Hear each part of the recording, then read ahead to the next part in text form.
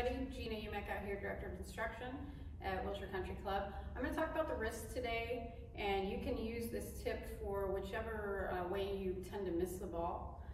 So the important thing to know about the wrist is if I start here at neutral, when I hinge my wrist up, that will tend to open the face.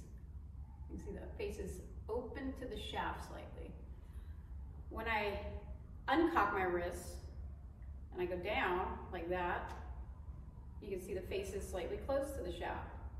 So cocking and uncocking the wrist is one way you can control your finish to change your ball. If you hit the ball, if you hit hooks and you hit it left, you would want to finish with the wrist cocked. If you hit ball to the right, you would want to finish with your arms straight across, uncocked like that, because it's keeping the face more closed.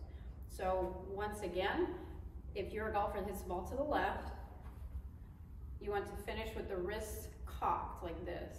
If your golfer hits the ball to the right, you're going to want to finish with the club and the arm more in line like that.